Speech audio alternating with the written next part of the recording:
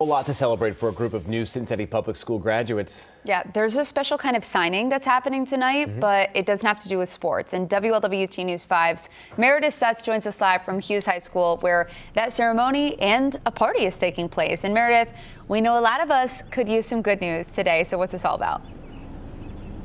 Hey, good morning to you, Megan. This is just incredible. We're talking about 66 students who just graduated the CPS class of 2022.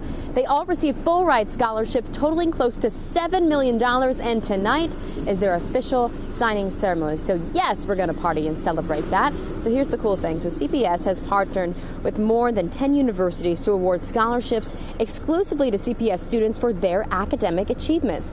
Those schools include Miami, UC, University of Dayton, Ohio State, and Northern Kentucky University.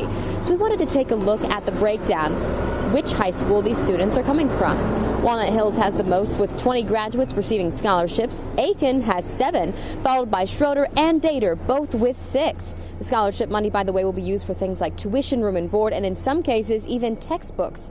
So we asked CPS about the power and joy that these scholarships bring to these grads and their families.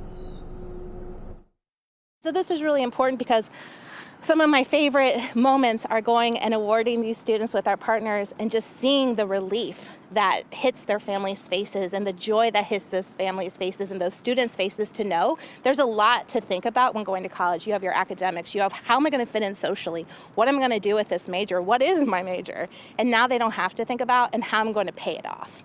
They can truly lean in and be excited about getting a degree and being able to explore what that means in the process. A process both filled with passion and purpose, so congratulations to them. Again, that signing ceremony taking place behind me here at Hughes High School tonight. And we don't want to leave out the entire CPS class of 2022. Get this, it's about 1,800 students, which in total were awarded about $50 million in scholarships, Megan and Colin. So certainly something to celebrate for everyone here in that CPS class of 2022. Reporting live in Clifton, Meredith Sutz, WLWT News 5.